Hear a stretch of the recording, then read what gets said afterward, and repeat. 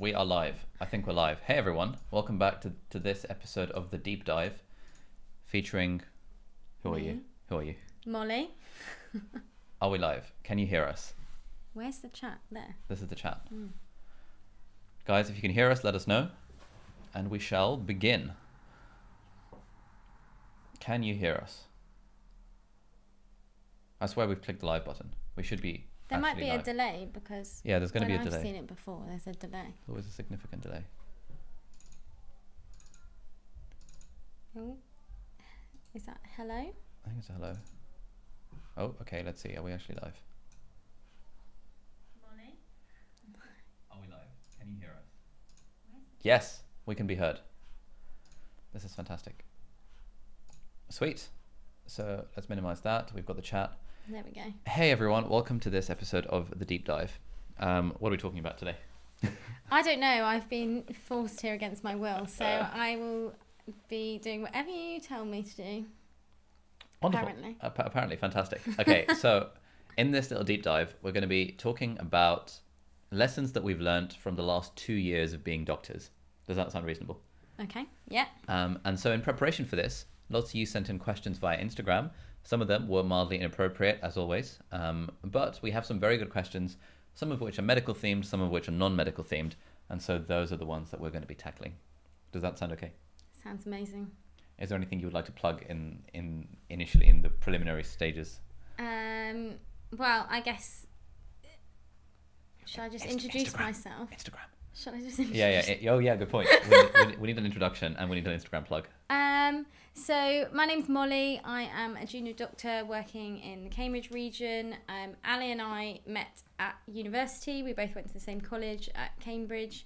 And so we've known each other for 8 years now? Yes. And we've lived together for the past 2 years. And that's essentially me. I really like food, so one of my main hobbies is my Instagram, which is Cambridge Foodie, and I have a website as well where I basically blog about food and a bit about my life. Nice. That was a very succinct introduction. I feel it's almost as if you've done that before. Every time you've made me do that. Oh, we're out of focus now. We're back. Oh, we're back in focus. This microphone keeps getting in the way. This is problematic. Sorry. Everyone, please follow Molly's Instagram account. Maybe it's linked in the video description. Oh, it is. Potentially. Maybe it's not. Who knows? Shall we kick things off? Yeah. Okay.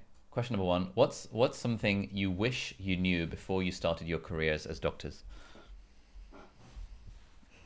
We're getting deep. What do you wish you knew? Something I wish I knew. I think one thing recently that I've started thinking, because the structure of the training of medicine is a bit mysterious to people who aren't involved in it.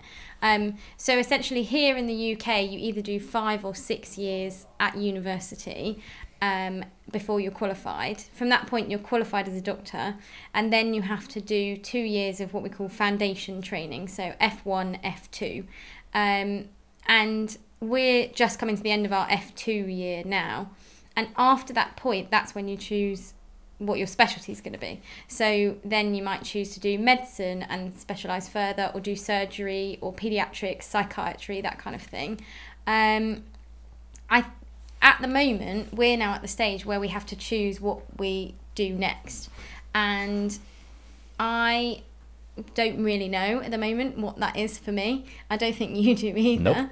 Nope. And so I kind of wish I'd known at the beginning that you didn't have to decide that really early doors, and there is the option of taking time out or having extra time, doing different specialties that you want to try a bit more before you then make that big decision that I'm going to train in this forever.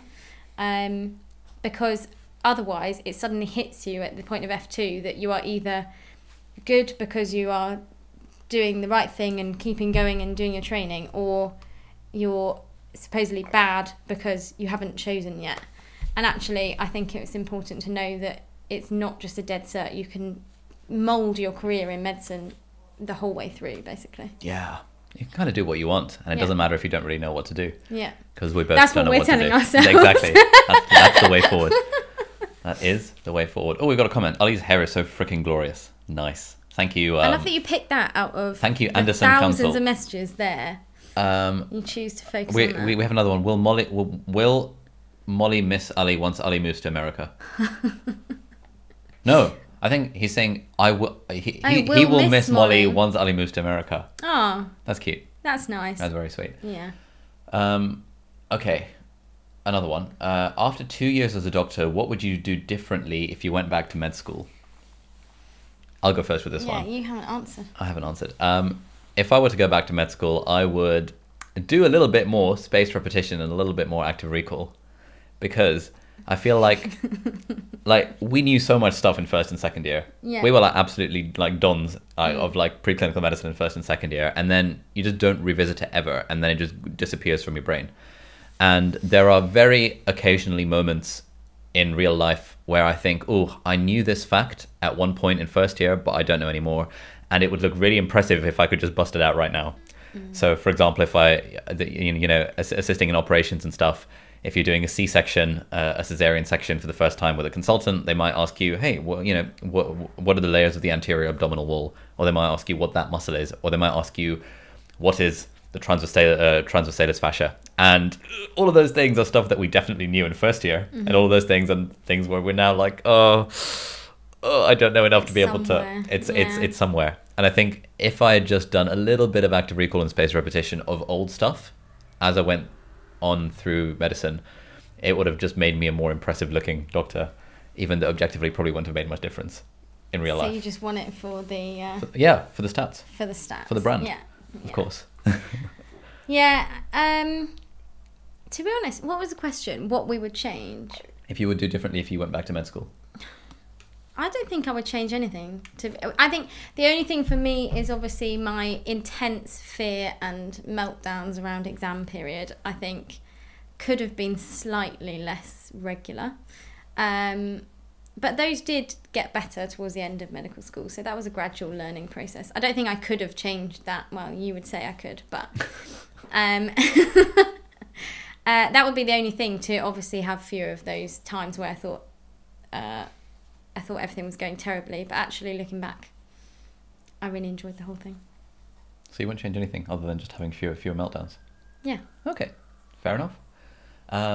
We've got another question here. What's the most hated aspect of your job that people often overlook?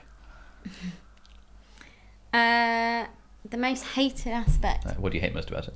I mean, the actual job of medicine, I don't really hate anything. I think we've both said this before, that the admin surrounding it is the thing I hate most. It's the fact that, and I know that there's lots of other jobs where this applies as well, but certainly for us, there's not planning annual leave in advance is really, really tricky. So if my friends at the moment, for instance, are talking about a holiday next May, and obviously there's a lot more reasons why that might be an issue at the moment, but normally if my friends talk about holiday next year, they will want to book, they'll want to sort it out pretty quickly, and I will not know until maybe 3 weeks before whether there's a chance I'm going to get the time off. And so far I've never missed something I really, really needed to go to, like sisters' weddings and things like that. But it's the stress around not knowing whether you're going to get that time off, and it sometimes goes right to the line. Like it was a couple of days before my sister's wedding that I finally got my annual leave approved. So it's just that constant level of having to sort that out that I find really tricky. Nice. I think sort of apart from the general admin and sort of the fact that it's a job that I dislike about it, one thing that I don't like is actually the feeling of responsibility when you've made a mistake. Because if you've made a mistake and you know you've made a mistake, then sometimes a mistake, like it doesn't matter, stuff was sorted out, but occasionally you realize, oh crap, you get that sinking sensation when you know you've done something wrong, which means a patient is, I don't know, has suffered harm in some way or another. Most of the time it's very minor, like, oh, we had to call the patient back into hospital. But even then, it's still like, if I'd just done things a bit differently, then we wouldn't have had to call them back into hospital, for example, and they'd have been home nicely with their family, whatever. Yeah. So just that sort of sinking sensation when someone says, "Hey, Ali, do you remember that patient that you saw on Monday?" You're like, "Oh God, what is it now? Please tell me." And it's horrible. You're sort of on the edge of your seat, wondering. Yeah. Do you remember when I sent the blood tests in the wrong bottles? Why'd you tell the story? Oh gosh, I don't know if it might be too soon. I sent the wrong a blood test in the wrong bottle, because in different hospitals you have different bottles for different colours mean different things, and so certain blood tests have to go in particular ones, and these particular blood tests, the patients had come in from the community to have a blood test, and then they had to be sent off to a different hospital, and so the other hospital had different bottles, and I didn't realise, and only found out at the end of the clinic, and I've been doing a whole clinic sending off happily the wrong coloured bottles. So the patients would have to come back and have it repeated, which I coped with really well that evening. Oh my God, Ali! I put all the blood in the wrong bottle. Yeah, no, that feeling is horrible when you know you've messed up. Yeah, but hey, it happens. Let's move to a non-medical question. Felix asks, "Why is Molly moving out?" Well, a number of reasons. We initially probably planned to only live together for 2 years at the beginning, because my boyfriend lives in Derby at the moment, but he's moving down to Cambridge next month. So the plan was always to wait, hopefully, and see if we were still together, and if we were, then we would be moving in Cambridge. So that's why I'm leaving. Yeah, man. Things worked according to plan. Another non-medical question. Molly, you do wheelchair races. Do you use one all the time or for certain activities only? No, I don't use a wheelchair all the time. So essentially, for background, because people will be confused, I had bone cancer when I was younger, so I've had a hip replacement and various different things like nerve damage in my foot and problems with growth in my legs. So basically my left leg is not great, and so I usually have to use a stick to get around, or I'll use crutches quite a lot of the time if I'm going outside for walks and that kind of thing. Wheelchair I tend to reserve it for like day trips, or on holiday, for instance, if we're exploring a whole city, or say we're going to like a theme park, then I might use a wheelchair. But for racing, I have a separate racing chair. So that's a hobby I took up probably about 5 years ago now. And it's really good fun. It means, because I obviously wouldn't be able to do running races, but it means that I can get involved in 5Ks, 10Ks, that kind of thing, using the racing chair. We've got a fun question from the chat from Mike Jones. Ali, are you upset that Molly had an easier time in life due to her white privilege? Please do elaborate. No comment? No comment. Great. Do you feel your life is boring? Do I feel my life is boring? No. No, me neither. What's happening to the house when Ali moves to America? This America thing, honestly. Yeah, we'll see whether he moves to America. Hi Molly, how do you feel about Ali leaving to America? Again, we'll see if he leaves to America. Ali, do you ever have a bath? Wow. Anyway, next question is, let's do another medical one. Any heartwarming interactions with patients? I mean, loads. There's so many. There's always heartwarming interactions, like every day, whether they're small things or big things. Really? If you seek them out, I don't know.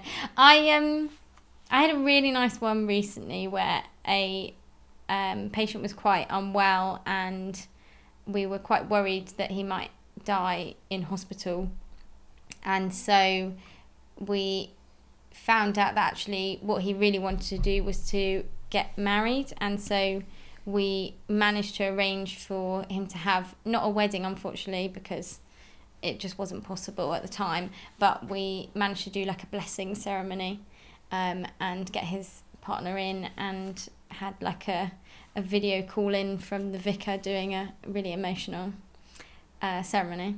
And that was like one of those moments where you're like, whoa, this is my job, this is crazy. But yeah, that was really nice, and I think that meant a lot to them.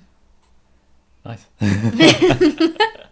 How about you? I was gonna say, a few weeks ago, because I'm on gynecology, I was chatting to a lady, asking various questions. You know, in certain medical specialties, you ask very pointed questions about people's sex lives, for example. And what did she say? We were talking about sort of sexual partners and stuff, because when you're doing a sexual history, you ask them whether they've been kind of sleeping with one person for a long time or multiple people, that sort of thing. And she said that, yeah, I've had one sexual partner, my husband, for the last 35 years. And I said, oh, I'm sorry to hear that. And she burst out laughing. And she was like, that's like the best thing anyone said to me all week. And I was like, nice. And I felt like that was a heartwarming interaction, because I took the risk with adding a little bit of banter because I sort of gauged that she was pretty chill. And yeah, she enjoyed it. So that's really emotional. That's my emotional, heartwarming interaction. Wow. Did Molly ever experience sexism during work by patients or co-workers? Well, yeah, I think you do experience it. I've never felt that it sort of stopped me doing something, but that you definitely see little things all the time. Like, you definitely see that if there's a female consultant, they get mistaken for a junior doctor much more regularly than a male consultant would do, and like asked to do like a discharge summary for a patient, and they're actually the consultant. You get a lot of comments about what you wear, I find. I don't know if you get that. I mean, at the moment we're wearing scrubs, so it's quite good. I wear bright orange trainers. I always get comments about that. Fair. And occasionally when I wear the headband as well, I get comments about that. But yeah, we get a lot of like, I remember like we were all wearing black dresses, and it was like 3 female doctors who were on the ward round, and this patient was like, ooh, you could have worn something a bit brighter, all of you, and was a bit sort of dismissive to all of us, and talked about the colour of our dresses for the whole ward round, rather than actually acknowledging that the consultant was here to review him. But yeah, only little things like that, or little like inappropriate comments from generally older patients. Nice. For the record, I have not experienced any sexism in the workplace. Next question. Are you able to somewhat have a normal work/personal life balance? Yeah. Yeah. Yeah, if you want to have a work-life balance, then you choose what that balance is, basically. Yeah. I think a lot of the whole, oh my God, being a doctor is really hard, is just sort of heavily inflated by the media. Because like we only work like 45 hours a week on average. Yeah. And that's basically a 9 to 5 with a few extra hours on average. Yeah, and on therefore, average. Yeah. You'll have some weeks where you work 70 hours and some weeks where you work 30. But that's how averages work. Exactly. Very good. So it's very, very doable to have a decent work-life balance. Yeah. Provided you care about that sort of thing. Are the best bits of being a doctor the same as what you thought they would be? Well, what do you think the best bits of being a doctor are? So, I think I thought that the best bit of being a doctor would be like the whole, I don't know, you get to have heartwarming interactions with patients. But actually, I think the best bit of being a doctor is just the banter that you have with your coworkers. Yeah. Like, it's just like really fun hanging out with other doctors and nurses and stuff on the ward, and you sort of get to know each other really well. And it's like when you go into work, you're like hanging out with your buddies, depending on which ward you are, and assuming you get on with the team. But that's such a large proportion of it. Like, whereas, you know, you might once in a blue moon get a patient married off or something, and that would be nice and heartwarming. It wouldn't be very high measure. It would be high magnitude, but not high measure. And that sort of the frequency of those interactions compared to the overall amount of time you're at work is quite low.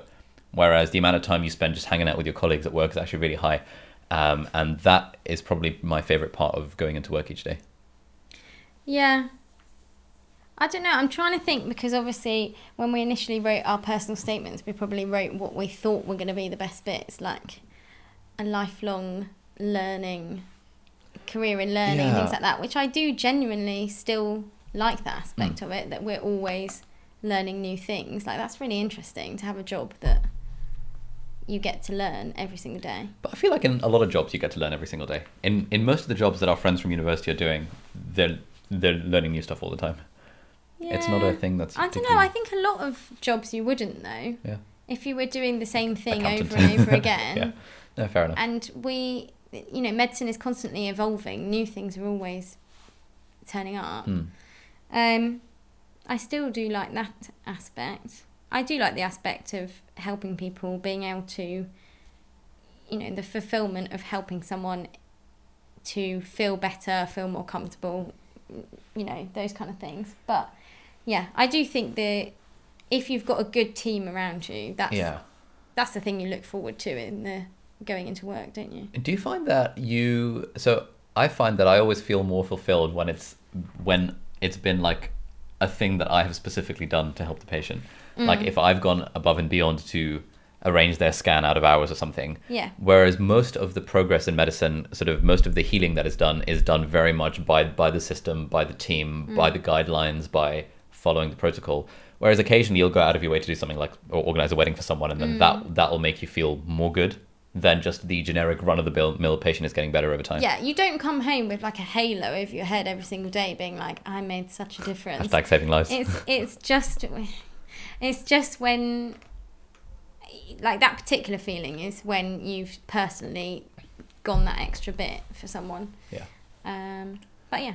Cool. Do you think becoming a doctor has made you a better people person in general? I feel like you were always just a pretty good people person.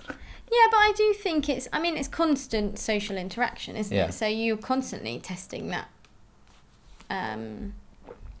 Yeah. Testing that skill and learning how to communicate. And we literally had communication skills training, which the Joe public wouldn't get that at university, of how to communicate with people. So I guess it does improve your interactions in that way. Yeah, I would agree. How do you cope with difficult days at work? What tactics do you use to keep ticking and focused? Well, what do you do? I don't really have difficult days at work. Or if I do, it's like I get home and I It just sort of washes off you. occasionally complain about it to you. Yeah. Like, well, that doctor at work. Yeah, but that's the thing. That's a coping mechanism. Yeah, like venting to friends. Offloading, Yeah. yeah. Well, I guess what are the things I find difficult? I find it difficult if I feel like we haven't done as good a job as we could have done.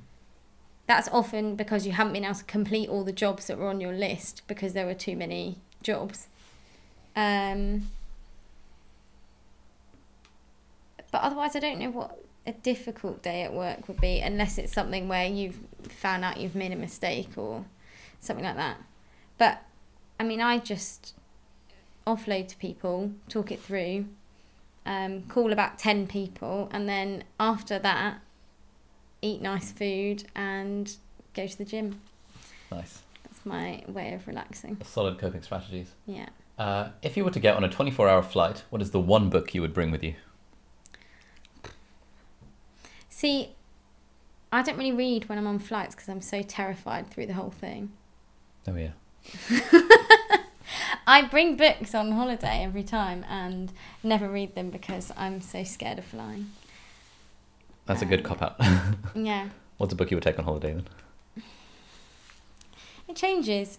I always like they're always got a medical twist, and they're normally either like a novel where the character has something medically wrong with them, or there's the category of like patient stories telling their story, or doctors' memoirs. Those are basically my 3 different categories. Basically everything to do with medicine. Yeah, exactly. Nice. So there's loads of different books. One of them that I really loved recently was called With the End in Mind, and that is a palliative care consultant's memoirs, basically, of patients who she's looked after in the sort of last days, weeks, months of life, and I thought that was very poignant.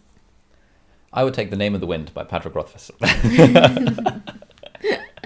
I feel like this is a good illustration of the contrast between. Yeah. It was this palliative care memoir, and it was very poignant. Like, yeah, good fantasy book. It's about a kid who like learns he can do magic and then goes to some school for magic. But like, you know, it's really good. Great. Yes. Would you date each other if you were single? Let's not answer that. No. That's my answer. Fine, that's my answer as well. Sure. Is Ali messy or tidy around the house? Hey, it's pretty tidy today. No, look, this is the first time ever that I've come home and he's tidied the whole thing, and it's just for this live stream. You never even clean normally for your usual live streams, but it's because you're going to see more of the background in this one. We also had the cleaner come over earlier this afternoon. Did you actually? Yeah. That's why. I didn't know that. That's why the house is looking I was so very clean. impressed with your cleaning skills. I thought you would never do that normally. The new Hoover arrived as well, and so I was playing with it. Right, fine. And I got rid of all the cobwebs from the balcony. Right. And from the gym thingy outside. So it's been a really productive In answer to your day. question, Ali is not tidy.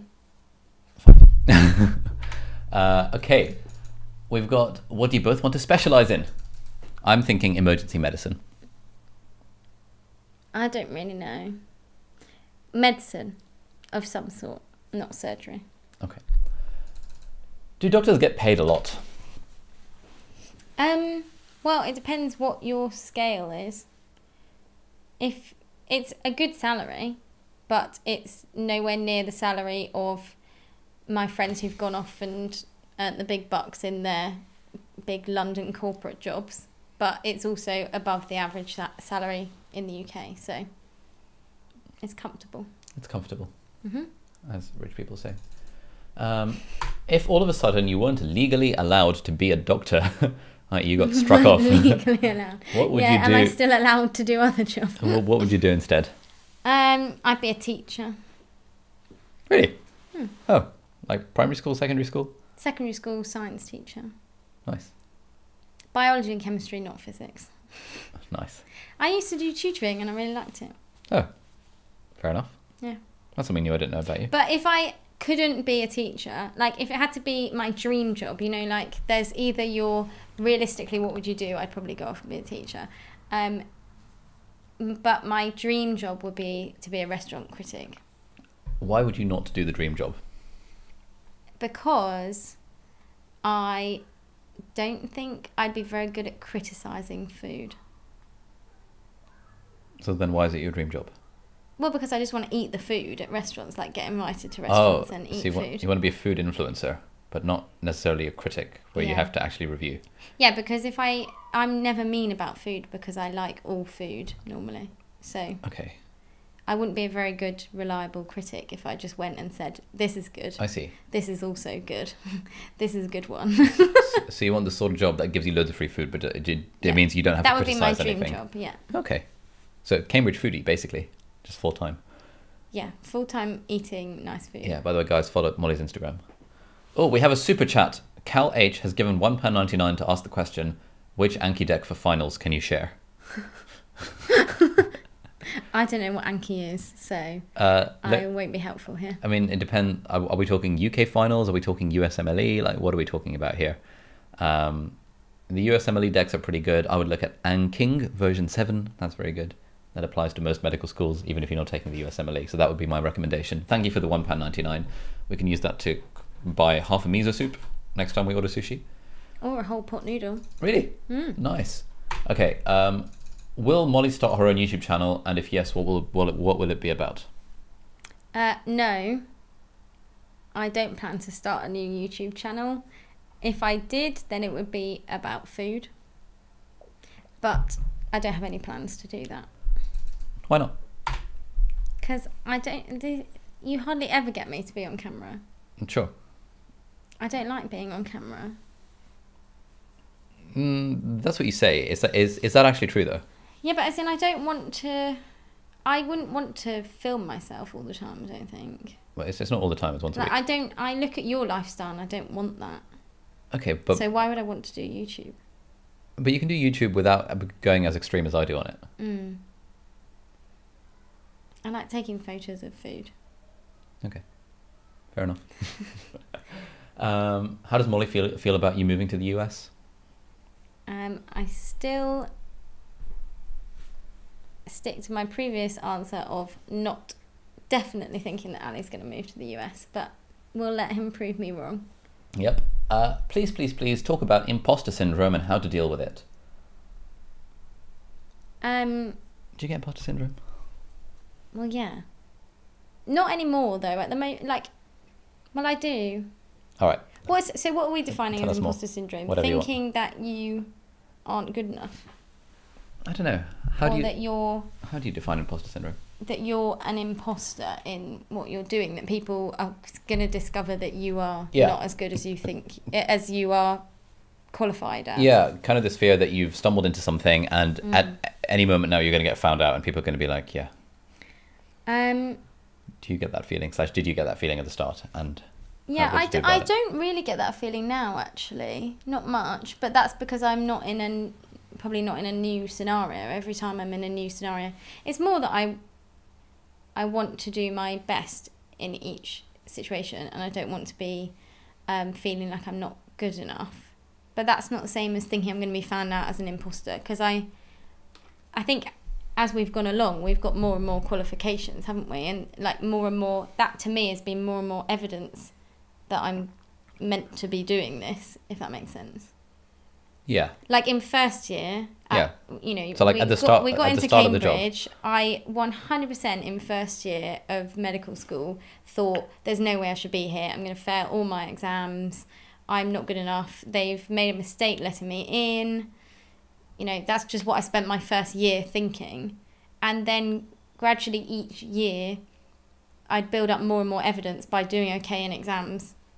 And each year, that's more and more evidence for me that, yes, this is the right thing and you're good enough to be here. So I guess but how much evidence do you need to eventually convince yourself? I think if I then went into a new thing, I'd need more evidence in that avenue. Yeah, I feel like overall your self-esteem is just generally quite low, and therefore you need a large amount of information, external validation to build your internal sense of But then self. I would also say that my self-esteem is not that low. Okay. I used to have probably quite low self-esteem, but now I'm quite confident in myself. Oh yeah, no, I'm saying in the past. Yeah, but that's probably because then I've got enough evidence. Yeah. I don't know. Like it took 6 years of you doing well in medical school exams to realize that you weren't a failure. Yeah.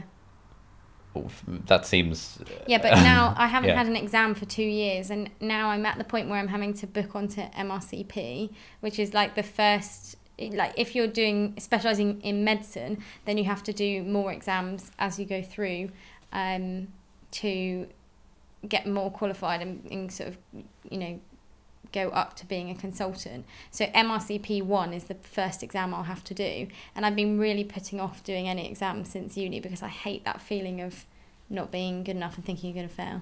So I feel like once I do that, I'll then be like, oh god, I'm not good enough to do this one. So if you it's a new thing. If you imagine yourself preparing for it and doing it, objectively, it's not going to touch the sides. Yeah, but I'm terrified of failing. But still, again. Internally, you're really worried that I'm going to fail it, and I don't think I can really. Yeah, but that's not imposter syndrome. That's just fear of failure. Yeah. It's not me thinking I shouldn't be at this stage.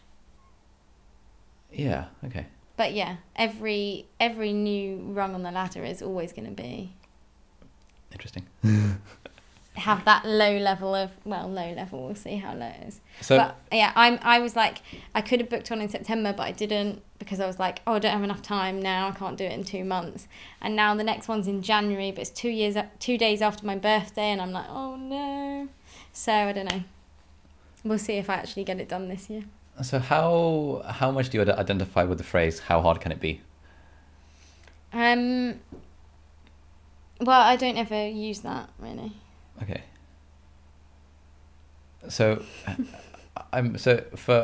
for every challenge that comes your way, you think, right, this is a big deal. Come on, Molly, you can do it. Rather than the sort of the borderline arrogance that people like me or Jake would approach exams would be like, yeah, it's an exam. I'll prepare for it. How hard can it be? Yeah. Why do you think that is? Why I don't have that same feeling. Why are you not arrogant? Why are you not just a twat? You're still not allowed to use that word. I don't know.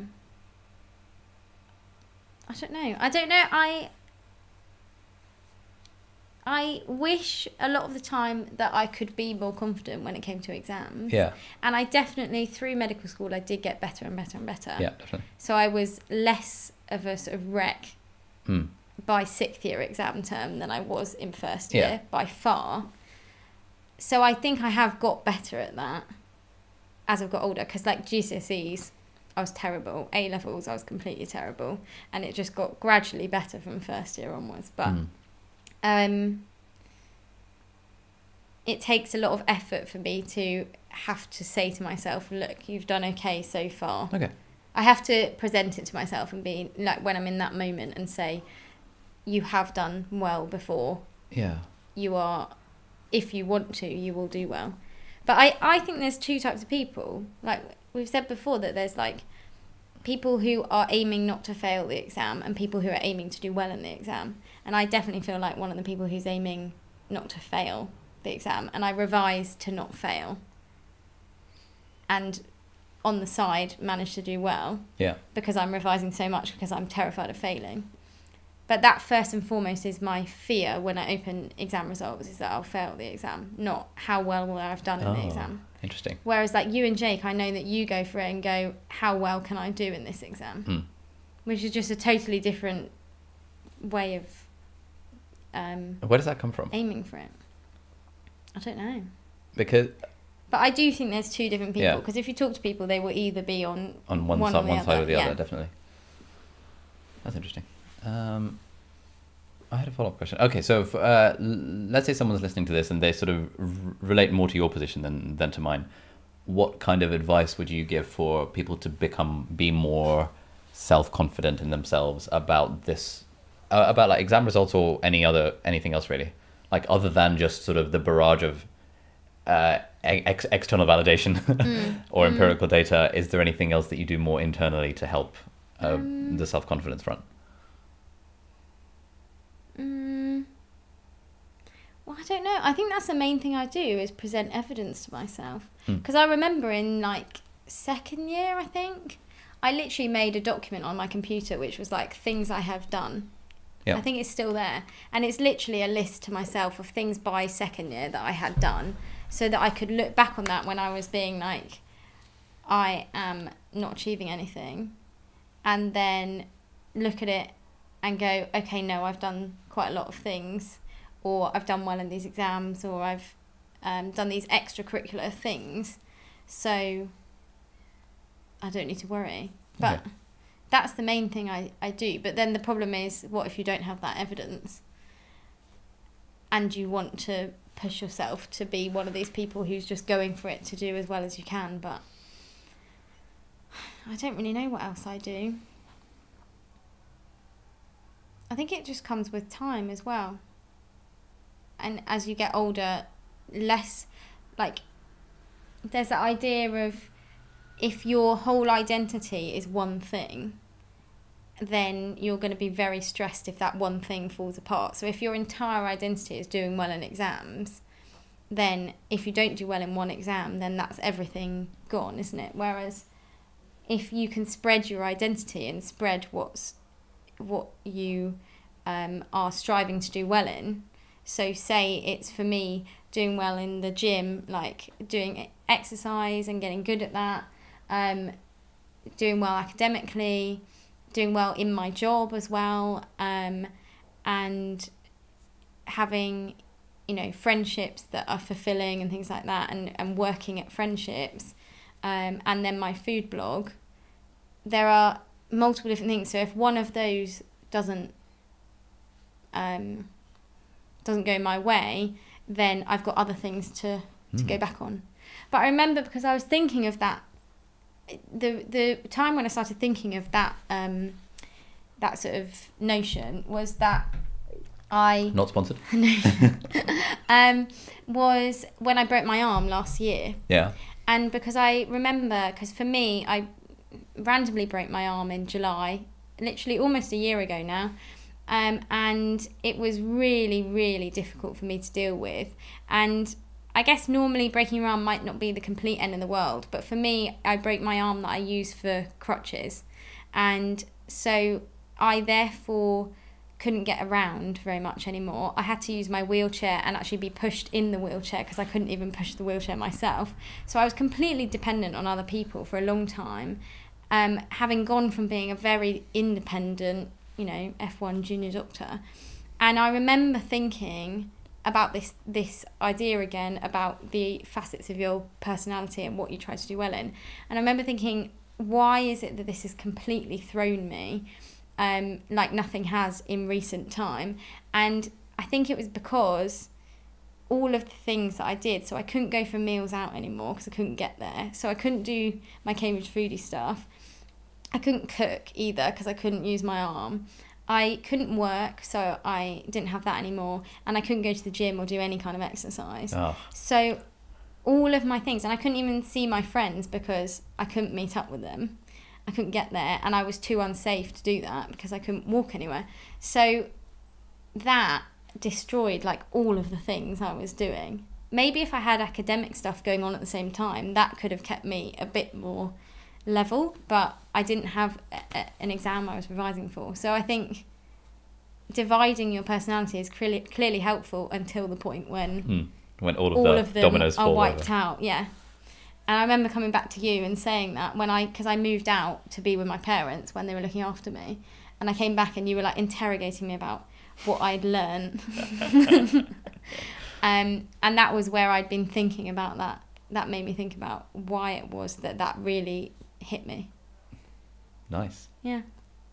So it sounds like you're saying diversify your identity, but to an extent that is easier said than done, but also there are things that are just going to happen that will just floor you, and there's not really a lot you can do about them. Yeah. Other than just kind of work through them and come out on the other side. Yeah, and remember that those things have happened before and you've got through them.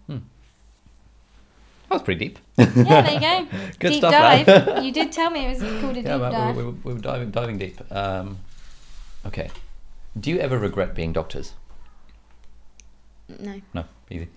Okay. How much free time do you have in a day? Well, it depends on the day. If you're working a night shift or you're working a long day, then you don't really have any free time in those days. But normally, you have as much free time as anyone else. You come home and you've got 4 or 5 hours in the evening. Yeah, man. And if it's a weekend, you've got the whole day. Okay, we've got a question from the chat. So we're going to turn to questions from the actual chat. If you want to get your question definitely asked, then send a super chat in, you guys. Oh and that'll fund our takeaway this evening if we can make enough money off of this live stream. Lol. We've got a question from Jessica Castro who says, Molly, as a female doctor, what is the best advice you can give to young females pursuing medicine? Just go for it. I think there's a lot of times where you, certainly sometimes for me, I felt that I am a bit more nervous about putting myself out there or like answering questions publicly, like in lecture theatres and things like that. And also like asking for things, I think is sometimes a bit tricky. So I think you've just got to have confidence in yourself and your abilities and go for it, and find opportunities and ask to be a part of them if you can. Because there's lots of different things like projects and things that are always going on, but often you don't find them until you ask about them. Nice. Ali, why do you want to move to the US and not Australia or New Zealand? This is addressed in the video. Ali, are you still taking finasteride? Yes. Hi guys, there we go. According to what you know about, have experienced, how informative and experience promoting in the surgical field is training there? I don't really... Not quite sure what you mean. What do you do you know mean? and have I think this person means they want to be a surgeon and they're wondering about moving to the UK for training. I can't really answer that. I don't Yeah, know I mean- about surgery. I think it's pretty good. It's pretty good. Yeah. People still have to kind of come in out of hours to get their case numbers up. And a lot of stuff is done by consultants now, which means the trainees often complain that they have less time to be able to do their training cases. I feel like this is the case in most places, but can't really say anything about that. Is the whole hit me up in Cambridge if you happen to be in Cambridge to grab a cup of coffee still a thing, Ollie? Yes, it's on my website. It very much is a thing. Very much is a thing. People come over all the time. They are always here, so... Oh, interesting. I'm an intern in India and lost a patient recently who had some comorbidities along with COVID. Did you guys ever experience the sadness of losing a patient, and how did you cope with it? Yeah, I mean, it's interesting because in my first year, the whole first year of medicine, not one patient died when I was on my shift. Nice. Should have been you hashtagging saving lives. Yeah, no, exactly. Yeah. But patients would often, I find that patients die out of hours more than in the day. I don't know why that is. But, so you would still find that someone's not there or something when you come back. But this year, I've certainly, and especially with COVID, I have had a lot more patients dying when I've been there as well. I think it depends completely on the circumstances, because if it's a younger patient who had a reversible illness which you weren't able to treat, then that's a very different situation to someone who is very elderly, very frail, and perhaps has end stage sort of Alzheimer's or memory impairment, and they're gradually fading away. And I think often those patients who are the more sort of frail patients, or patients that you've been able to plan palliative care around and making them comfortable and helping with their symptoms, I think actually that can be a really comforting thing if it's done well. But I think the deaths that you haven't planned for and known were going to happen are much more tricky to deal with, and can be quite unsettling. But I think we've been trained very well to deal with that and to know who it is we can speak to about it. Yeah. But I don't know if I've been upset about patients dying, but it hasn't often left me really upset for days, for instance. It's something where it's a low level of that's really sad, but most of the time it is patients that you were expecting it and you've been able to put things in place to make it as peaceful as possible. Yeah. Yeah, for me the one that comes to mind is there was a patient who unexpectedly died. He had a cardiac arrest and the resuscitation efforts were not successful. And I was thinking about that for like a solid week afterwards. Like, it was keeping me up at night thinking kind of, was there anything I could have done differently? What should I have done differently? And sort of those sorts of thought patterns. That was probably the most kind of difficult to deal with death. But ultimately, the important thing, like from my perspective, was that it was a learning opportunity. You can't change the past. All you can do is learn from it. And once I sort of made my peace with that and had like a debrief with my consultant and all this sort of stuff, then I sort of stopped worrying about it so much. But yeah, as you say, otherwise the majority of the deaths that we get in hospital are fairly expected. And it might be upsetting, but it's like, well, that's life, isn't it? We're out of focus again. I think we're back in. Hey Molly, a fan here. Love your grounded and sweet personality. What's the plan for the future as a medic? What specialty do you find yourself drawn to? For me, it's pediatrics. Yeah, I love pediatrics. I am torn between pediatrics, palliative care, general medicine, and GP, and I still don't know what I want to do. Maybe it'll be a mixture of all of them at various stages of my career. We have a super chat, 750 rubles, which is apparently about $10. Ooh. From Crystal of Hope. Thank you very much, Crystal of Hope. That'll be one of our meals sorted for the night. If anyone else wants to continue donating. What is the best way to keep blood flowing if I sit at a desk all day long and have varicose veins? Walking? How often and for how long? If you don't answer such questions, it's okay, I still love your content. Oh, thanks. Keep your feet moving. That's what you want. Yeah. Whenever people go on flights, you've got to, keep the blood flowing through your legs by keeping your feet moving. But you have your standing up desk, don't you? Standing desk is great. If you've tried one of those treadmill desks, that's kind of next on my to buy list. Like where you treadmill desk. Yeah, you got a treadmill underneath your desk, and you like literally just walking along. That sounds like torture. And you walk like 8 miles in a day just by walking casually, and you don't even notice it, but you've got your steps in. I don't think I'd be very good at that. Probably not. But yeah, Crystal of Hope, I would recommend a treadmill desk. People I've spoken to who use treadmill desks say it's like the best thing ever, and it's changed their life. So you might want to try that out. But yeah, walking is good. If you can do walking, then it's always good for the soul, I think, going for a walk. Oh, this is a good question. Have you ever thought, am I breaking the rules here? In what? In the job, I imagine. I don't know what that would mean, though. Am I breaking the rules? Yeah. About what? Henry Richard, please be more specific. We're still out of focus, No, we're not. We're in now. Henry Richard, please be more specific with your question. We have another super chat. £10 from Naheem Gul Hussain. Thanks, man. Or gal, or whatever. Thank you. That'll basically be our takeaway sorted for tonight. Wow. That was very kind. And there's not even a question attached to that. I didn't even know you could do this. What a legend. Thank you. I think the rules question is interesting because... Am I breaking the rules? Because I feel like on the job, I occasionally do things where I feel like I'm breaking the rules. But then I often think, well, who made the rules in the first place, right? So, for example, as a general rule, we're not allowed to request ultrasound scans after 5 p.m.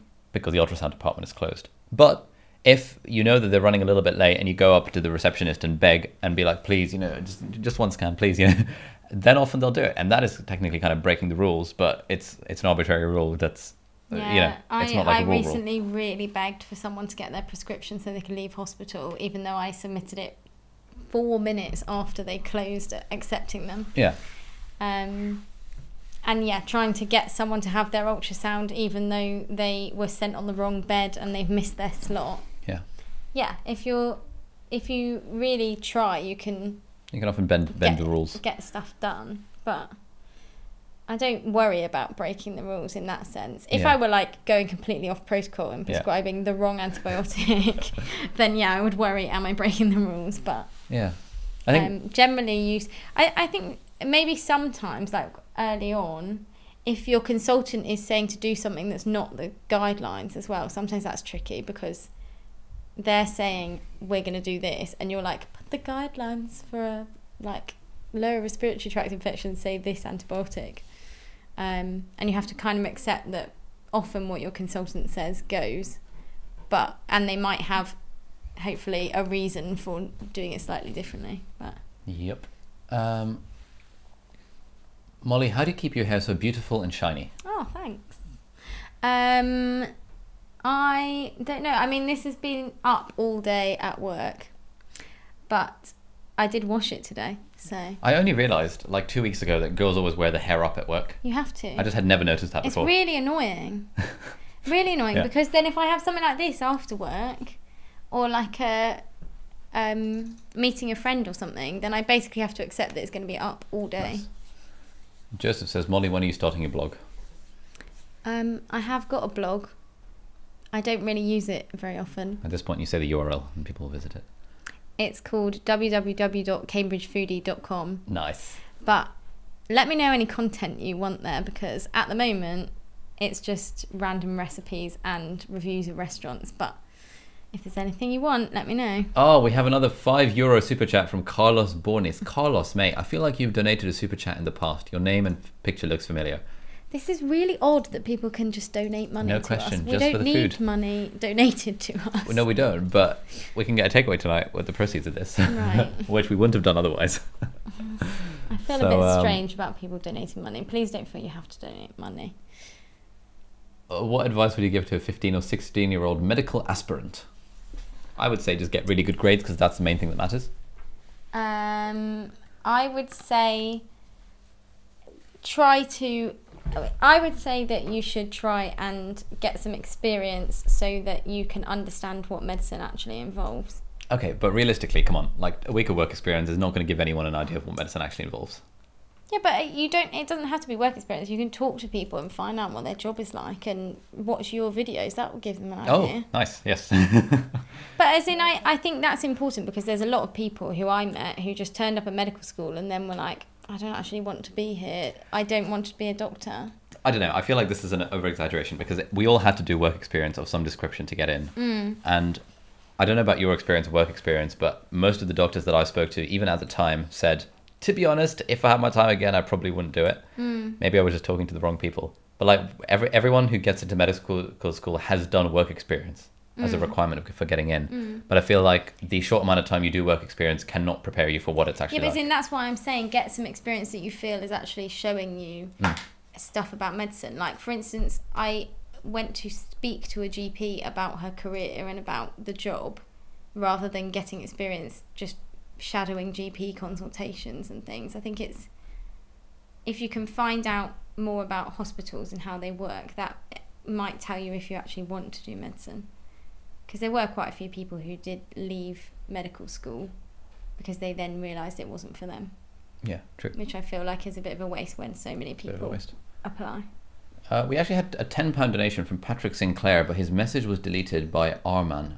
Arman, can you stop being so heavy-handed on the moderation, please? Because we can't see this message now. So, Patrick, thank you so much for the donation. Thanks, Patrick. Let us know if you have an actual question. Yeah, if you post a question in the chat normally, we will make sure to prioritise it. And Arman, stop being... Before Molly moves out, Ali, please make her do a tech review of any gadget she uses. I use this gadget. What is it? It is... Here's my tech review. I'm really good at these. It's not written on it. It is an iPhone 11. Very good. And that is the only gadget I use. You're welcome. Cool. And we have another super... Ron, is that Romanian something? From Tau Alexandru. Thank you for the £7.49. Oh my goodness. Or whatever that equivalent is in Romanian currency. I think it's Romanian. I'm not sure they use the euro. Do they use the euro? Molly is the cutest pie ever. Nice. Thanks. Okay, I have nothing to do besides having a YouTube channel this summer. What else should I do to fill the time? Is that a plug for Product Timothy's YouTube channel? I guess it is. Everyone will visit Product Timothy's YouTube channel. Yeah. Oh, another super chat from Super Christ Lover. Please stop Excellent. sending these in. This makes me feel really bad. I feel like I have to do this, so here you go. No, please don't feel like you have to do this. But Super Christ Lover, thank you. Noted. Molly, if I wanted to do what Ali is doing, a YouTuber and a doctor, what would my life look like? I think, well, basically, Ali spends all of his time at work or filming videos. I also spend a lot of time just waste manning. I spent an hour and a half this morning just lying on the sofa scrolling Instagram. Yeah, he does do that. Everyone thinks that he's the most productive person in the world, but often I find him procrastinating, especially about brushing his teeth. He spends about an hour building up to brushing his teeth. Yeah, it gets very problematic. Oh, Carlos, thank you for the other €5. Molly and Ollie, we need to set up a Rocket League game. Rocket League is really good. What's Rocket League? It's like this sort of football, but with cars. Right. And you sort of boost and there's a huge ass ball. It's like a video game. Okay. You can play on the Switch. It's really good. The Switch. On the Switch. Isn't that what? Is it called the Switch or is it just called Switch? On Switch or on the Switch? I don't know. What is Switch? You know it sounded like you were talking about the Instagram or the Facebook. No, I'm the Switch is in it actually the PlayStation called the Switch? or like the iPhone. Okay. I'm sure their marketing would say shot on iPhone, but it would be reasonable for people to say shot. Sure. Sam Donnellan, 79 pennies. Thank you very much for that. Here we go. Will Peach. Oh, Will, hello. We were meant to chat today, but we evidently didn't manage to chat today. Do you feel the UK is unnecessarily precious about their med school application process, forcing a fair amount of Brit students to pursue education abroad without NHS bursaries, etc.? I think it's a supply and demand thing. What, as in what? As in the UK is unnecessarily competitive in med school applications. Forcing people to then go abroad. I mean, supply and demand, man. There is a certain number of med school places. It's a competitive thing. You can't really train everybody who applies. Yeah. And also a lot of people who apply probably shouldn't get in as well. Because you need to have a certain level of... Oh, this sounds like it's bordering on being problematic. Why? As in like... a certain degree of what? As in every single degree, you're going to have many more applicants than are actually suitable for doing that degree and could actually do that degree. Yeah. I thought you were going to say, there are some people that just aren't intelligent enough to do medicine. I feel like that would be off-brand for you, though. No, as in they might be, but like at the application stage, you can't just accept everyone, can you, to any application, because not everyone's going to be able to do it. My goodness. $100 donation. What? No, you're kidding. Thank you, Ahad Al Hassan. You're an absolute legend. This is really weird. This Thank you, but that's very Mate, we can get the unnecessary. We can get the 100 quid sushi platter from. I've got vegetables that go off. I'm making pasta tonight. I do think that emergency medicine suits you. Thank you. What's the most important productivity tip to not procrastinate? For me, it would be banning me from my phone. This is the $100 answer. Well, if I need to not procrastinate, I need to just have my phone taken away from me, because I spend hours on my phone. That's all I do in the evening, is just sit on my phone. Yeah, man. People have started using those like time safes. It's like a container. You put your phone in it, and it doesn't let you open like it. It like grows a tree if you leave it for a while. Have you seen those ones? Well, like Forest, the app. Yeah. You've clearly not seen any of my what's on my iPhone videos. I haven't seen any of your videos. Thank you, Ahad Al Hassan, for the donation. Oh, here we go. Don't feel guilty, Molly. People donate to live streamers all the time. Alanev donated £5 just to say that. Thank you so much. We have another one, $1.99 from Murray Childs. What's the best pre-med course for med school? That's a very American question. We don't really do pre-med in the UK. I don't know what pre-med means. And I'm sorry, I have absolutely no idea what you're talking about. I guess chemistry? Biology? What does that even mean? Okay. Oh, whoa, we've got loads of comments. This is just Ali being happy and Molly feeling guilty. Ali, why are your ears and nose always red? Cambridge or Oxford. If you don't feel like keeping money, you can always donate it to charity. Charity begins at home. Oh, what is this? This is 100 like rupees or something. Arvind Ramachandran. Thank you, Ali, for everything. I'm a fan. Thank you very much, Arvind. Thank you for the cheeky donation. Love you. What A levels did you do and what grades did you get? I don't know if I want that to be public. Why not?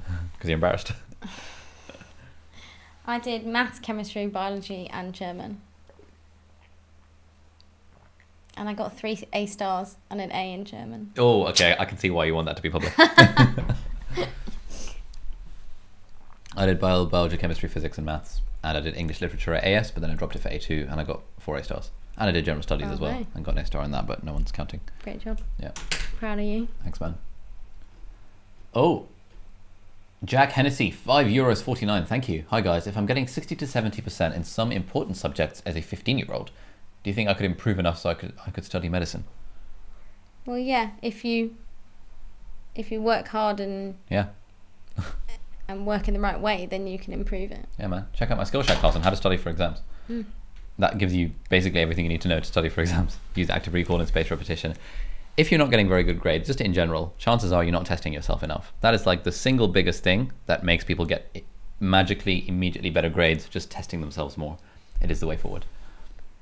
$5 from Patrick Sinclair. Oh, was that the one who... The dude who previously gave £10, but then our man was being a bit... What's your proudest moment as a doctor in the past 2 years? Can be outside/inside of being a doctor. Proudest moment? In 2 years. Oh yeah, because that's how long we've been doctors. Oh yeah. About that. Didn't understand that. I'm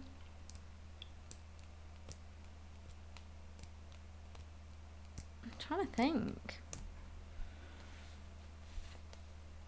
Like a moment where you felt dead chuffed with yourself.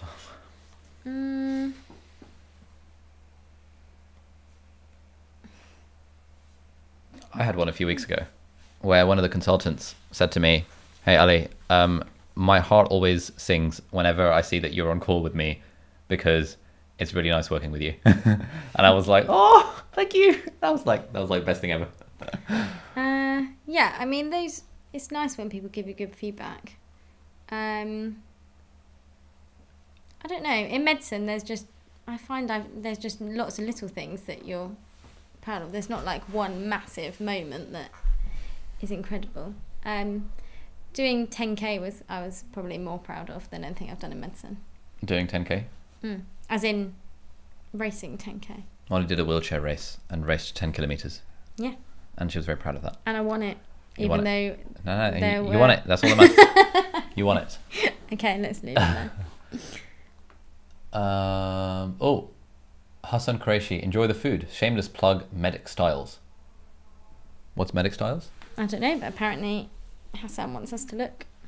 Should we Google Medic Styles? Oh, I'm trying to search with Google, Medic Styles. It's a fantastic clothing store with hundreds of satisfied customers. Oh, are these? Ooh. These are T-shirts that have medical stuff written on them. Yeah, Just a seems sharp like it. scratch. This vet rocks. Love doctors. Oh, we should get that for. Nice. There That's you go. pretty cool. Medic Styles. Everyone, check out medicstyles.com. This is a good ROI on your marketing budget, mate. Whoa. Oh my goodness. No, I Where's think the that- chat thing gone? Oh, here's the there chat it thing. is. Thank you, Hassan Qureshi, for the plug. Ali, your camera is focused on the mic. Fix it. Wow, that's a bit aggressive. Can I be Molly's flatmate when you go to the USA?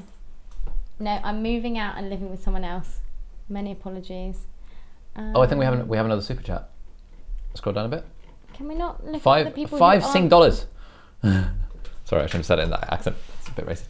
I'm mid-20s. What advice would you give to get things together? Dating, fam, career, YouTube. As it seems like there's a pressure to get it right ASAP. Well, on the dating front, I consider myself Ali. an armchair expert on this.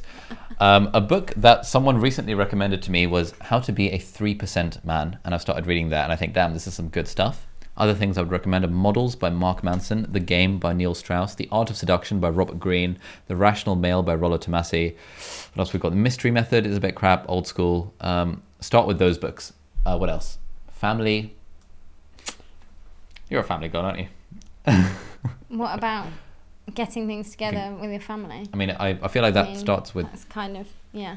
being nicer to your parents and then getting married and stuff. Career and YouTube. I think do what you enjoy. Yeah, that's good advice. If you can. Obviously, that's A privileged thing to say. yeah. You and your white But privilege. If you can do something you enjoy, and then it will fall into place much more easily than if you're forcing yourself to do something you don't enjoy. You're really entertaining together. You should do this more often. Oh. Right, Molly, do you want to pick some more questions now, and then we can... Yeah, because you keep picking the super chat ones, and I think we should pick people who aren't paying for it. That's so socialist. Molly clearly votes Labour. The problem is that I can't read this as quickly as you can. It's not your How first do I language, it's actually get... Oh, right, fine. Both looking great. Nice. Thanks, man. What's the most unconventional choice you've made in your lives? From Maya. Starting a YouTube channel is pretty rogue. Yeah. Probably choosing not to... Well, it's not very unconventional, but choosing not to train straight away and having a year out this year. Nice.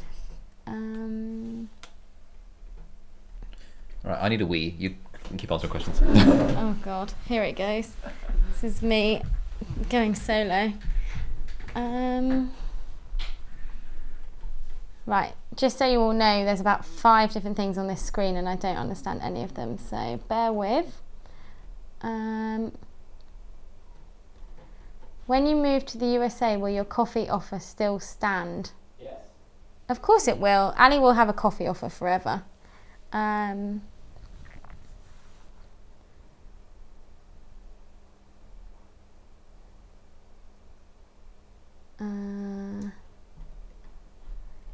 Have you ever had to deal with difficult colleagues, Ali? No comment. Ali has no comment on that one. You always have difficult colleagues, but you just have to figure out, make sure you do your best, and then don't sort of follow them if they're trying to do the wrong thing. Molly, what techniques do you use for study? Well, I basically just, when I study, basically what I do is I make spider diagrams of something. So I will read notes. I don't tend to make my own notes. I just read the notes, try and sort of remember it all and test myself as I go along on it. I guess Ali would call that active recall. And then I make spider diagrams, which is again active recall, I guess, where you are, so say it's like blood disorders or something, I'll make a spider diagram and try and write everything I can and then fact check it against the notes I've just read. That tends to be my way of studying.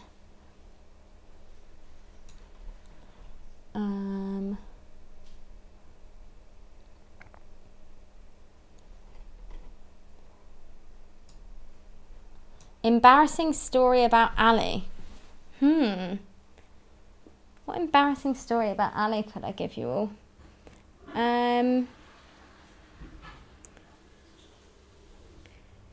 Let's have a think. I don't know what would be embarrassing for him. The problem is he doesn't really get embarrassed by anything.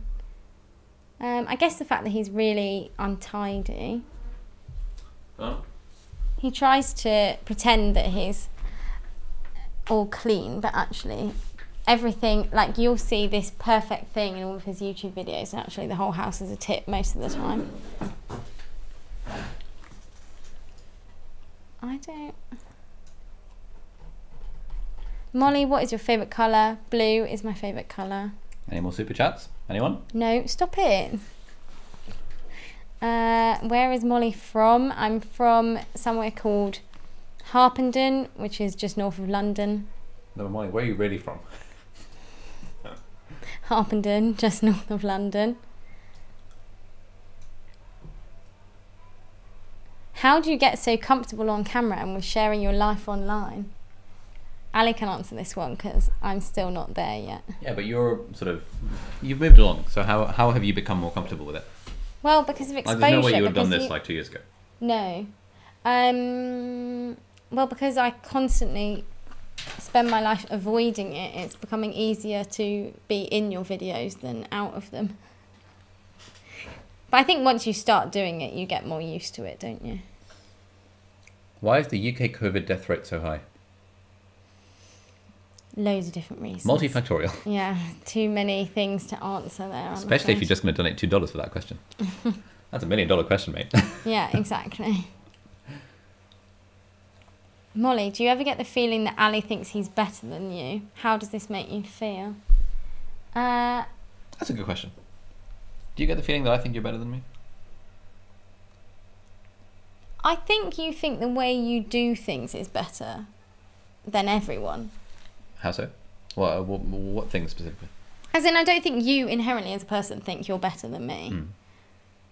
But you will often try to interrogate the way that I do things and find ways of why I should be doing it your way. Okay. And try and educate me in the way that I could be enlightening myself to your amazing way of doing things. Of course. But actually, you might not sometimes think actually her way might be better. What sort of things are you referring to? You do change some things that you do, but I don't know, just all the things of self-esteem or productivity or those kind of things, you automatically think that your way is the best way. Self-esteem wise? No, I think in lots of things. Okay. I'm not giving exact examples of it. But like we have so many chats where it's you trying to interrogate why on earth I would be doing something in this way. Yeah. And you think that comes from a place of thinking that I have the answer and the way you're doing it is wrong, which is why I'm trying to understand it. Yeah, almost thinking why would you do it this way? Okay. And trying to educate me to be a different way, whereas often I'm like, I'm happy the way I am. Okay. Interesting. But I think you think a lot of people could improve their life with the things that you put out there. But actually I think there are multiple ways to function and to do well and to be happy. And they don't necessarily have to be your way. But that doesn't mean you think you're better than other people. I'm surprised you get that idea, because I've certainly always been an advocate of people can do whatever the hell they want. But... Yeah, no, I don't think you try to make people do anything else. But for example... I think you're often like amazed that I would do something in the way I do. Yeah, and because it's a different way of but being. Why would you think that way? Yeah. And you try to sort of teach me how to do it differently. Oh, is that the impression you get? That I'm trying to teach you how to do it differently, as opposed to I'm trying to understand your point of view and figuring out where we disagree. Yeah, but you know how we've talked about before that like some people, like sometimes you need someone to just be like, yes, that's rubbish. I'm sorry that that's happened or something. Yeah. Rather than being like, let's interrogate how you manage this situation and try and change it. So I think it's your way of trying to help someone. Yeah. Because that's how you would interrogate yourself as to why did this happen and how did I react to it and that kind of thing.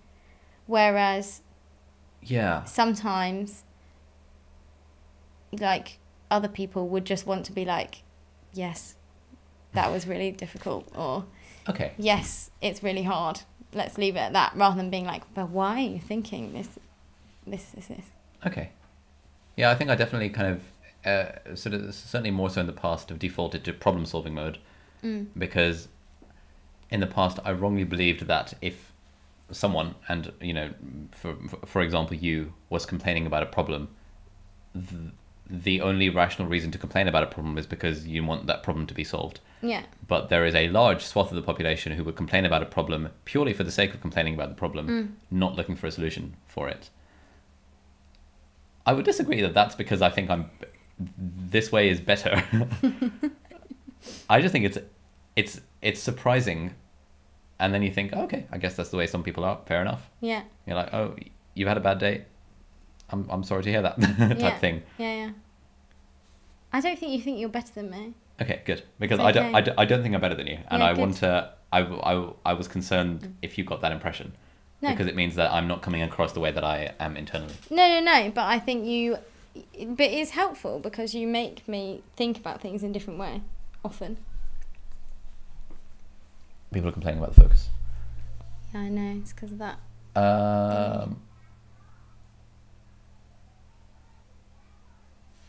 Oh, here we go. This is fun. Is that what F means? Focus. It's really interesting that for a lot of us, all of this, Ali is at this pedestal, but for Molly, she's just coming at him full criticism. You go, sis. Yes, sis, you go. He is just a normal person with many, many flaws, which I've spent 2 years working at. Yep. Lul, this is so passive aggressive. Ali did this video when talking about imposter syndrome. Oh, yeah. Trying to understand why you feel that sense of thingy towards your exams and why you are that way. Yeah. In that sense, I think my way is objectively better, because it means it makes me less. It reduces the amount of suffering in the world. And I think that is better. It is better, all right. Guys, come on. Agree with me on this one. Molly, how do you learn or remember stuff from just reading? Do you just reread it before spider diagrams? But this is what I meant, is that I read it, but as I'm reading it, I constantly will be like, oh, try and remember the thing that I read 2 pages ago, and how does that relate to what I'm reading now, etc., etc., which is why I was talking about the active learning that Ali puts a name to. But yes, I think some people find it easier to remember stuff if they write it down, but for me that doesn't help me, and that takes me a lot longer. So it's easier for me if I read, but I spend a long time reading because I'm thinking back over stuff over and over again and thinking how it links to a different thing I've read. In other words, active recall. Yeah. And then the spider diagram is the icing on the cake.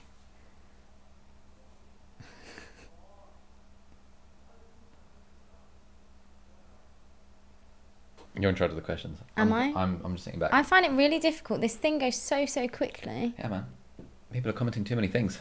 Does Molly have a YouTube channel? No, she doesn't. But these ones I've seen before, though. So yeah, people are repeating questions. Right. Okay. Fine. That's why I was getting very confused. In a desperate bid to get attention. Okay. Is Molly more productive than you? No. Oh, Taha. Hey, how's it going? We should grab lunch on tomorrow, if you're free. Sorry. What's your biggest pet peeve? With each other or in general life? I've always said that my biggest pet peeve is that Ali doesn't put things away. So there's like a sea of where he's opened a box of something. The box is still there. Just as he's taken the stuff out, he's left the packaging just unravelled. There's a milk lid left there where he's just made the tea. I feel like I should have Will Smith's face plastered on my face right now. But it's the leaving stuff out. I don't understand that. Mate, the kitchen is so clean right now. Yeah, it is. But you didn't tell me that a cleaner had come. You took the credit for that. How different does Ali act off camera? He doesn't really act differently. He acts the same.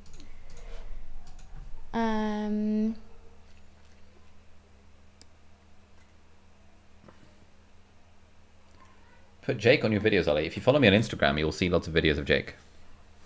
And Jake's moving here, so you'll see even more videos deep dive with Jake. When Ali turns up at our house all the time. Also, we have a good episode of our podcast, Not Overthinking, talking about lad culture, where Jake was a guest, the guest of honor. I didn't know that.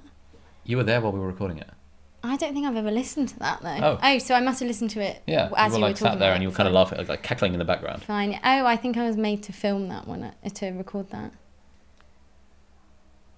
Name some self-help books, Molly.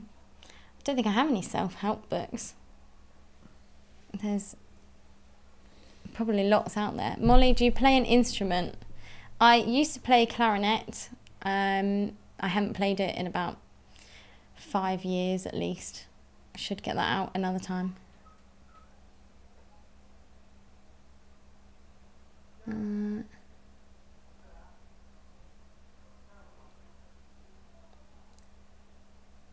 How was Cambridge helpful in both of your learning experiences? What advantages do you think Cambridge has given you? Brand?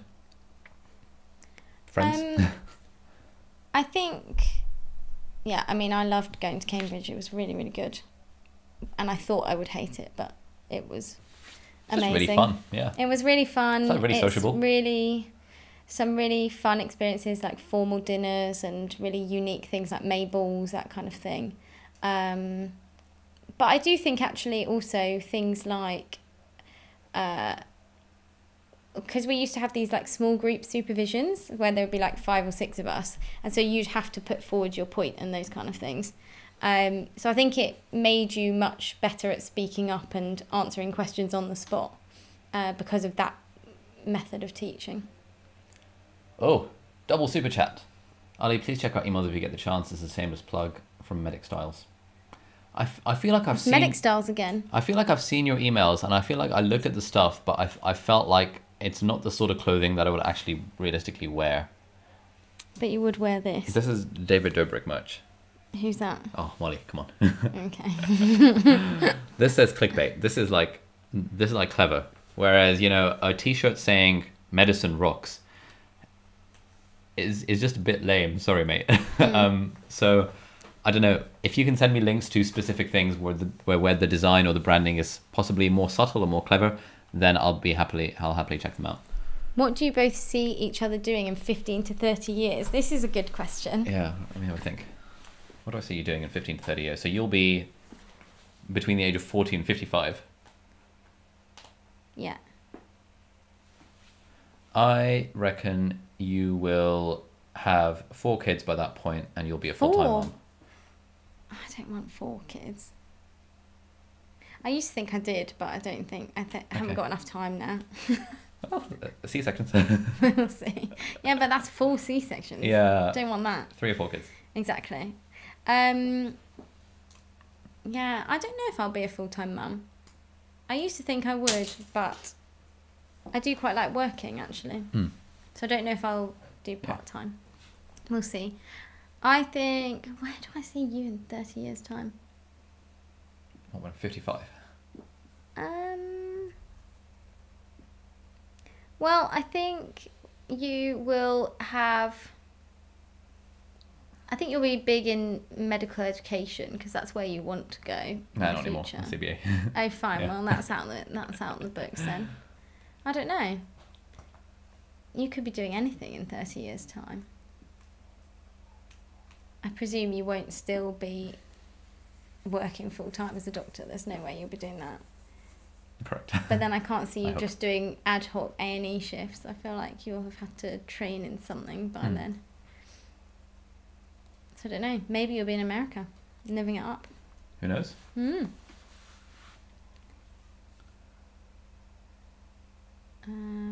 I want to do medicine, but I'm afraid the workload would be too much. Do you have any advice? Just do it.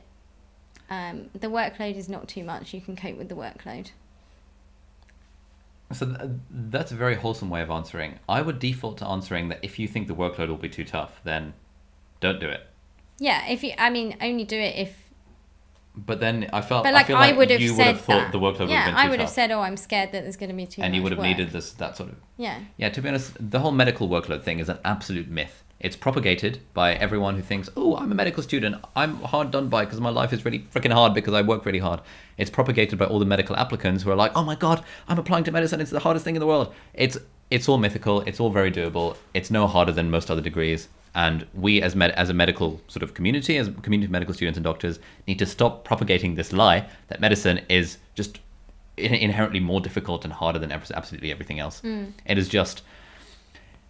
This is my pet peeve when people over glamorize the difficulty of medicine because it's cool. Yeah, I would agree to some extent. It is difficult and there is a lot of work involved, but it's totally doable and it's no different to a lot of other careers that you would have to do. How do you make that less? I still think it's blurry. Molly, why aren't you moving to America? I would never move to America. That was the question. The question was why. Well, firstly, I would never be able to afford my medical bills in America. I don't really like the privatisation of the system there. I don't like the idea of working as a doctor there in a system that is that people have to pay for your services. I really love the NHS and don't see myself working in a different system to that. But personally as well, I like living here. I don't think I would suit America very well. And yeah, as I said, I don't think I could pay for my own healthcare or get insurance. Fair enough. Yeah. Can you start a YouTube channel whilst doing medicine? No. No, it's impossible. The workload is so hard that it's impossible to do anything else.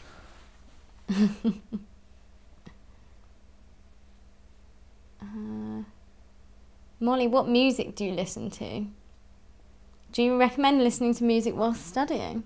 I'm sure that you must have done a video on that. It's actually in the Skillshare class. Link in the video description. There you go. I listen to a very eclectic mix of either classic rock or like soppy music or musicals. That's kind of my vibe. Nice. Mm-hmm.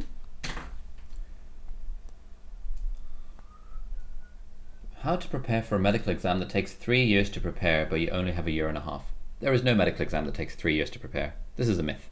This is falling into that myth of medicine is really hard. A year and a half is a very long time. I cannot imagine a single medical exam that you need more than a year and a half to prepare for. It's a myth. What did Molly do in third year? Thanks, Vanessa, for asking. So in third year, for context, at Cambridge, you have a... well, when we did it, you had first 2 years you would do sort of like preclinical medicine and anatomy, physiology, pharmacology, the hardcore science stuff. And then in third year, you had the choice of what you studied for that whole year, which was really cool because you could have a year out essentially of doing your actual degree. So I chose to do history and philosophy of science and medicine, which I literally loved. It was a year of just thinking completely differently, writing essays about like the 18th century medicine. So yeah, I love that. Ali did psychology, and you can watch his video about how well he did on his YouTube channel.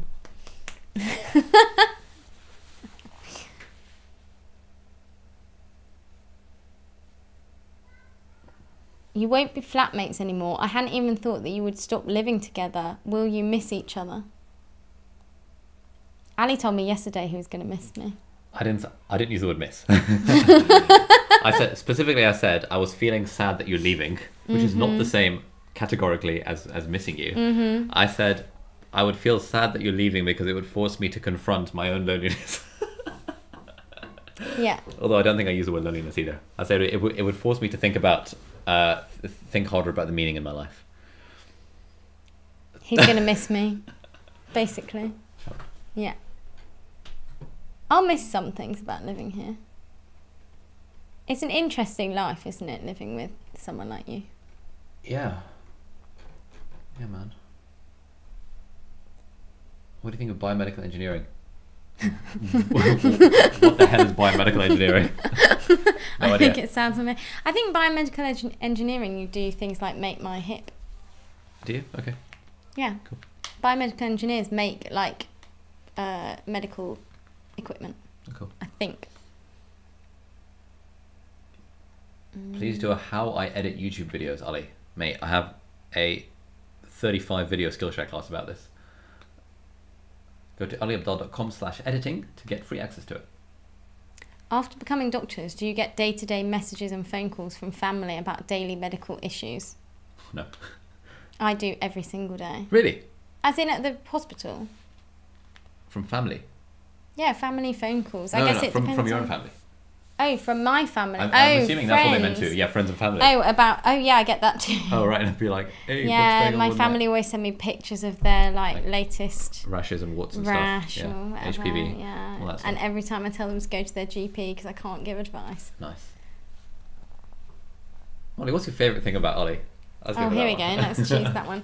Look, we keep still going out of focus. Okay, This look, thing's really we annoying could me. just switch it to manual focus, and now we can do this. There we go. Now There you go. manual. We should have done this ages ago. Yeah, great. My favourite thing about Ali.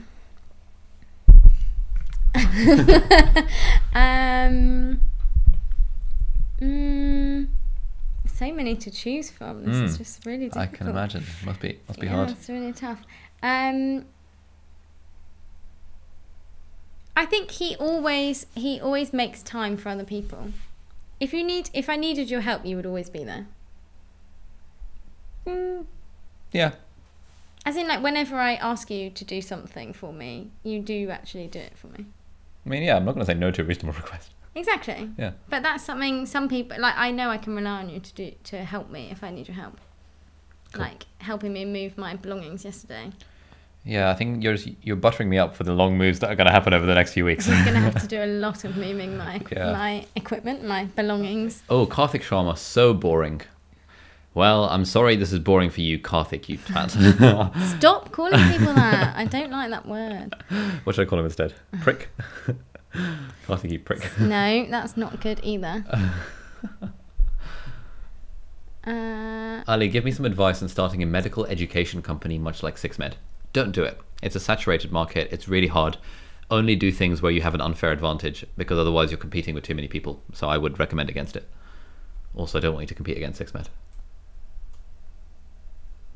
How do you stay motivated, Ali? Ali loves the word motivation. I love the word motivation. Yeah.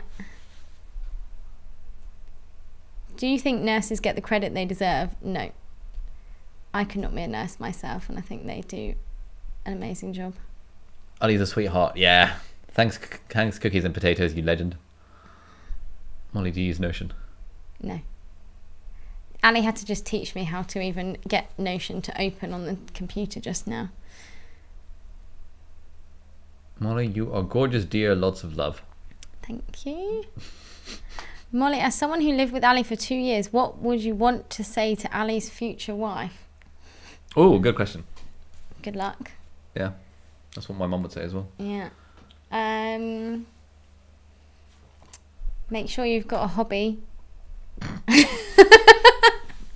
And something to fill your time. What is your idea of a day off doing this? Day off, I would go for probably 2 meals out with different friends. Go for a swim. Maybe go to a nice National Trust place. Nice walk. Go to the Harriet Cafe and Tea Room. Yeah, it's really good. I've been many times. Yeah, I like it. No, Molly is a sweetheart. I don't know what that was in response to. Will future recipes be vegan? Was that a general question about the state of the world? I don't know, but if you're talking about my Cambridge foodie, then I make tofu stir fry about every few days. Although it does use egg noodles. If I use rice noodles, then it would be vegan. How did you persuade your family to live with Ali? How did I persuade my family? I think what they're asking is, how do you persuade your family that it was okay to live with me? They never questioned it. Really? Yeah. That's what they did. Well, as in they thought that living with one person might be. Oh, okay. But I didn't have any other person to live with, so I didn't really have an choice, option. Yeah. Molly, what are your opinions of Tame? I love Tame. He's great. Although he does still owe me £6.50 for posting that parcel, so he said he would pay it back recently. Yeah, there's no way he's watching this.